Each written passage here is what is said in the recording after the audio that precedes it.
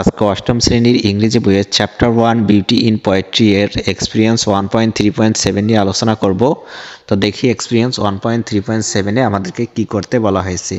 তো এখানে বলা হয়েছে now read the poem again, কবিতাটি আবার পড়ো। অর্থাৎ উপরে আমরা একটি কবিতা পড়েছিলাম, I wandered lonely as a cloud. এই কবিতাটি আমরা পড়েছিলাম, গত ক্লাসে অর্থসহ আমি বুঝিয়ে দিয়েছিলাম। সেই কবিতাটি আবার পড়তে বলা হয়েছে and take the best answer from the alternatives for each question. নিচে পুরো একটি করে প্রশ্ন দেওয়া রয়েছে, সেই প্রশ্নগুলোর নিচে কিছু অপশন দেওয়া রয়েছে, সেই অপশনগুলোর যে বেস্ট অ্যান্সার হবে, প্রশ্নগুলোর বেস্ট বা সঠিক যে উত্তর হবে সেটার নিচে সেটাতে টিক চিহ্ন দিতে হবে। এখানে আমরা দেখতে পাচ্ছি যে প্রশ্নগুলো দেওয়া রয়েছে, সেই প্রশ্নগুলোর পরে তিনটি করে বা দুটি করে অপশন দেওয়া থাকবে, সেই অপশনগুলোর মধ্যে যেটা ঠিক হবে সেটাকে আমাদেরকে টিক চিহ্ন দিতে হবে। তো আমরা এখন প্রথম প্রশ্নটি দেখি। তো এখানে 1 নম্বর প্রশ্নটি আমাদেরকে করেছে I wandered lonely as a cloud that floats on high ওভার্স valleys and hills.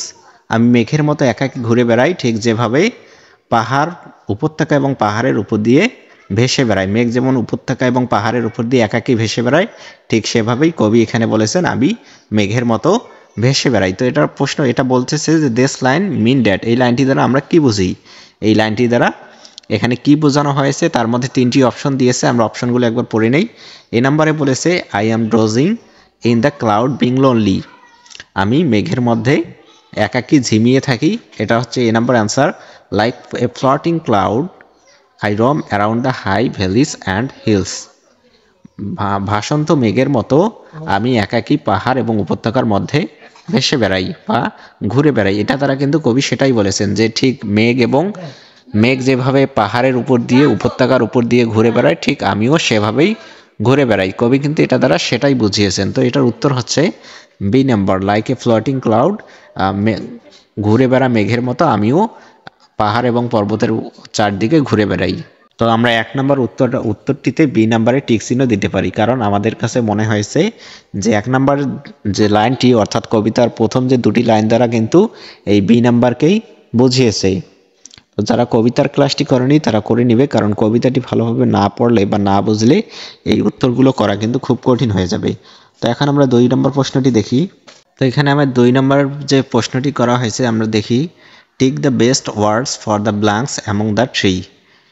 এই তিনটি প্রশ্নের মধ্যে তিনটি যে অপশন রয়েছে তার মধ্যে যেটা সঠিক হবে, এই ব্ল্যাঙ্কগুলোতে যেটা সঠিক হবে সেটাতে টিক চিহ্ন দিতে হবে। আমরা দেখতে পাচ্ছি এখানে কিছু ব্ল্যাঙ্কস বা ফাঁকা ঘর দেওয়া রয়েছে, সেই ফাঁকা ঘরে কি হবে তার একটা অপশন এখানে দিয়ে রয়েছে। 4টি ফাঁকা ঘরে 4টি অপশন দিয়েছে, 3টি করে। তো এখানে আমরা দেখি, এটা পড়ে নিই একবার। The golden daffodils have become, golden ডেফোডিলগুলো হচ্ছে কি, আমরা যখন কবিতাটি পড়েছিলাম তখন আমরা দেখেছি যে কবি এ হোস্ট অফ গোল্ডেন ডেফোডিলস দেখেছিলেন, অর্থাৎ এক ঝাঁক বা একটা বাহিনী গোল্ডেন ডেফোডিলস ফুলের বাহিনী দেখেছিলেন। এ হোস্ট রয়েছে কিন্তু 1 নম্বরে, the golden daffodils have become a host, golden ডেফোডিলসগুলো একটা বাহিনী হিসেবে ছিল। এরপর দেখি, তো এখানে এ নাম্বারটা কিন্তু মিলে গিয়েছে। এরপর দেখি amid the setting of the lake, যেটা লেকের পাশে সেটিং অবস্থান করেছিল। আমরা দেখেছি যে যেই ডেফোডিল ফুলগুলো ছিল কবিতায় সেটা লেকের পাশে এবং গাছের নিচে অবস্থান করেছিল, আন্ডার দ্য ট্রিজ, অর্থাৎ গাছের নিচে। ওখানে ছিল বিনিথ দ্য ট্রিজ এবং এখানে দিয়েছে আন্ডার দ্য ট্রিজ, বিনিথ এবং আন্ডার মানে নিচে, তো এখানে হবে ট্রিজ। তো এ নাম্বারে কিন্তু ট্রিজ রয়েছে। তো the golden daffodils have become a host এবং amid the setting of the lake under the trees. তো এই নাম্বারে কিন্তু এই দুটো অপশন পাওয়া গিয়েছে। তারপরে দেখি আমরা বাকিগুলো মিলে নাকি এ নাম্বারের। দিস ডেফোডিলস আর কন্টিনিউয়াসলি, এই ডেফোডিলস ফুলও কন্টিনিউয়াসলি কিন্তু দুলছিল। আমরা দেখেছি এই সেই ফুলগুলো বাতাসে দুলছিল বা নড়ছিল। ওয়েভিং মানে হচ্ছিল দুলা বা ঢেউয়ের মতো দোল খাওয়া। তো ওয়েভিং এই নাম্বারে কিন্তু তৃতীয় অপশনটাও মিলে গেছে। This daffodils R continuously waving and dancing in the wind, এবং আমরা দেখেছি যে ওই ফুলগুলো ব্রিজ বা বাতাসে নড়ছিল, মৃদুমন্দ বাতাসে, এবং এখানে কিন্তু উইন্ড রয়েছে, তো বাতাস, উইন্ড মানেও বাতাস, and dancing in the wind, বাতাসে নড়ছিল। তো আমরা দেখতে পাচ্ছি যে এখানে এ নাম্বারের 4টি যে অপশন রয়েছে 4টি ব্ল্যাঙ্কসের সাথে কিন্তু মিলে গিয়েছে। তো এখানে আমরা 2 নম্বরের যে উত্তরটি রয়েছে সেটা আমরা এ নাম্বারে টিক চিহ্ন দিতে পারি, কারণ 2 নম্বরের উত্তরটি হচ্ছে এ হোস্ট ট্রিজ ওয়েভিং উইন্ড। তো এরপর আমরা 3 নম্বর প্রশ্নটি দেখি। 3 নম্বরে কি বলা হয়েছে, identify the following sentence as true false. নিচের সেন্টেন্সটি ট্রু নাকি ফলস সেটা আমাদেরকে আইডেন্টিফাই বা চিহ্নিত করতে হবে। তো আমরা সেই লাইনটি একবার পড়ে নেই।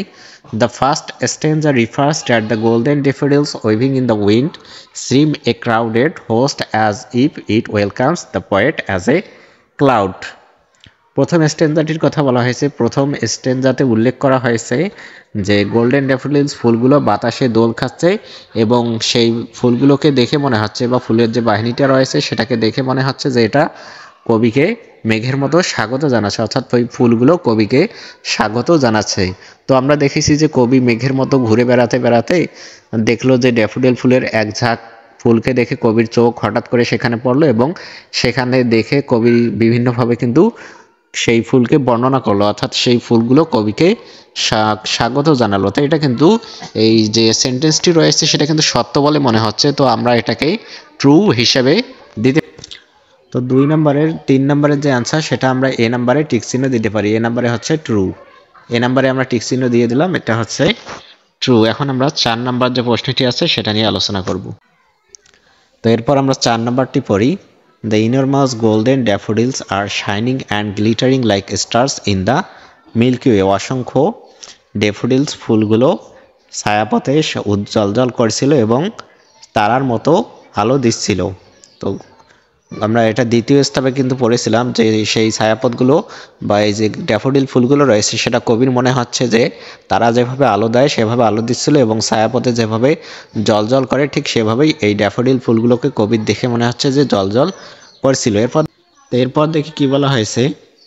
The string and energetic moving of bright yellow flowers is spread to the horizon along the edge of an ocean.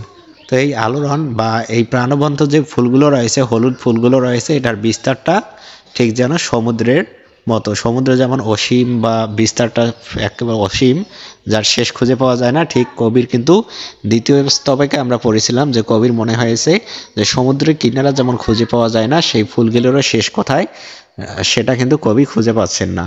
তো এখানে এই লাইনটি কিন্তু এখানে দিয়েছে এই স্তবকটির।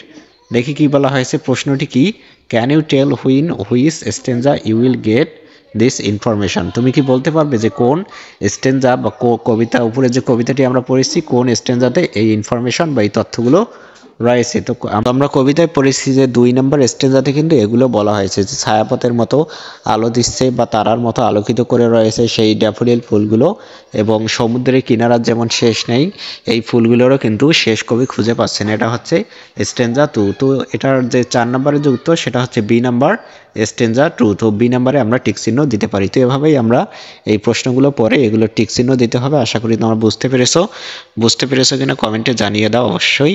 আর ক্লাসটি ভালো লেগে থাকলে তোমাদের বন্ধুদের কাছে শেয়ার করে দিবে। আজকের ক্লাসটি করার জন্য অসংখ্য ধন্যবাদ।